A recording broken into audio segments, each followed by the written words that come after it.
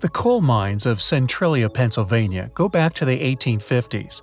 The town was based on coal in all senses. It stood on a coal mine, and its residents used it not only to fuel their homes, but also to fuel the town's economy.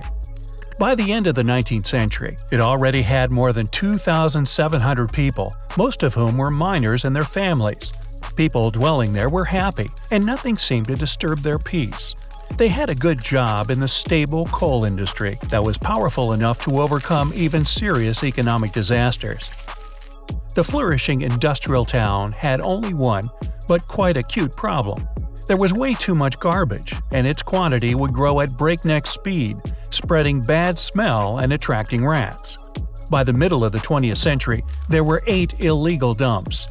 It was in 1962 that local authorities made one large landfill, searching to solve the town's stinky problem.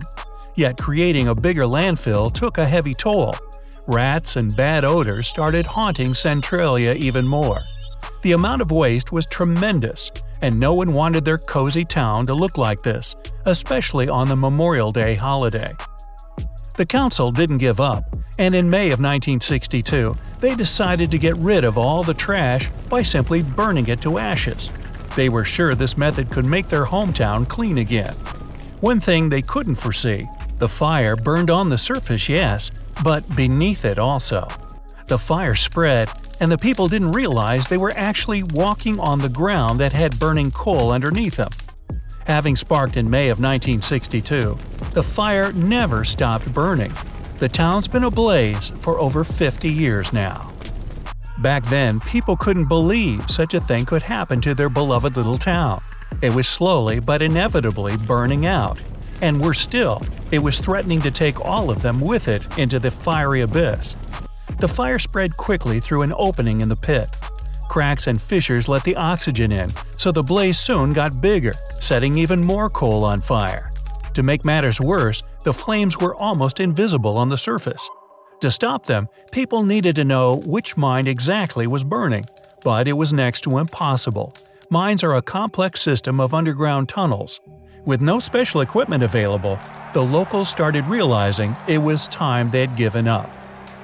Fires were blazing under the feet of unknowing residents, becoming hotter with every passing day. Fumes were rising from under the ground, making people cough and their eyes go wet from acidic tears. Carbon monoxide levels weren't safe.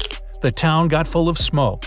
The fire was getting so relentless that the fumes could even pour out of sinkholes. Many basements were filled with smoke too. It got hotter than ever before in Centralia. With the raging fire, the temperature underneath the ground reached a critical 900 degrees Fahrenheit, while the absolute record was 1,350 degrees. People's lives were at stake. Apparently, only temporary measures to stop the fire could be taken. The mines would burn for a while, and then firefighters would drown them with water, which didn't quite accomplish the purpose. Water was no remedy for Centralia burning from the inside. The local council couldn't manage to put the fire out, so there was nothing left to do but to make people leave the once prosperous town that got extremely unhealthy and unsafe. The mines would have to be shut down, ending the town's economy. Respiratory problems, hypertension, and even such issues as depression and anxiety haunted the residents and made living in this town almost impossible. Most people tried to escape the town at all costs. Toxic gases emitted by the mines were no less dangerous than the fire itself. Some people were also afraid that their residences could drastically fall in price because of the neighboring mines. They were terrified, thinking they could lose everything they'd earned working hard in hot and dusty coal mines. Although the workers were used to bad ventilation, at that point, the town was not that different from a mine they worked in. But even so, not everyone volunteered to leave their hometown. Some people wanted to keep their household, whatever the cost. In turn, Congress decided not to get rid of the fire in Centralia, but to get rid of the residents. By 1983, over $7 million was spent not only to control the fire, but also to provide emergency relocation for some of the residents.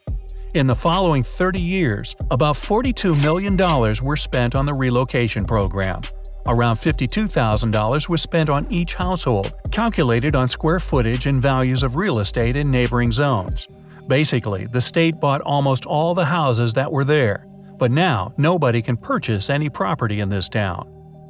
The town became deserted, and in the end, after September 18, 2003, they even eliminated its zip code. There was almost nothing left but 7 residents. The homeowners fought for their rights in federal court and were eventually allowed to stay. By 2017, there were only 5 people left, none of them aged under 18. There are few public services for them and only a group of volunteer firefighters. The only fire engine they have is more than 30 years old. The total burning surface is estimated to be as large as 400 acres, as if almost the entire Principality of Monaco was on fire. Still, the area is pretty patchy, so it's not that everything burns at the same time. Another issue is that it spreads not only in area, but in depth too. Mines are about 300 feet deep and stretch over 8 miles, and the total area is about 3,700 acres. If it continues burning as it does today, the coal deposits are likely to last for at least 250 years. A bustling town that gave people resources turned into a place ill-suited for living. Centralia is a bit of a ghost town now. Its streets are deserted, most people abandoned this place long ago, and there are almost no buildings left. And yet, Centralia is not the only coal-fueled fire that lasts this long. Coal fires are pretty common across the globe. In Jara, India, the underground flames were first spotted back in 1916. Surprisingly, more than 80,000 people still live there, despite the fumes. The source of the fire is unknown. It could have been caused by lightning or some other natural disaster. A city on fire for over a century is not a record either. Australian burning mountains have been smoldering for about 6,000 years now, and some people even claim that the fire's been burning around 15,000 years already. The mountains aren't burning, but rather smoking, since the sulfur smoke gets to the surface through cracks. These cracks keep the area constantly on fire. The air gets in through the holes, and the blaze just won't stop. Not only fumes, but the odor won't let you breathe there. The air smells sulfurous, and it's scorching hot with over 600 degrees on the surface and about 3,000 degrees underneath the ground where the coal's burning.